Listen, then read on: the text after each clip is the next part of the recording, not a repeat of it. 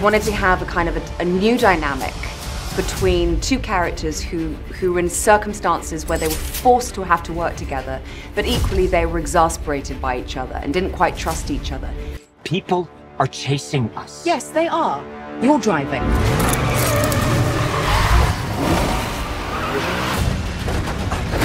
There was this kind of, you know, cat and mouse relationship between them both. And that makes the whole sequence really fun, and I think there's something so fun about seeing Ethan Hunt, who is usually so in control and so slick and so impressive, being on the back foot a little, not by someone intending to, but someone who is a bit of a live wire.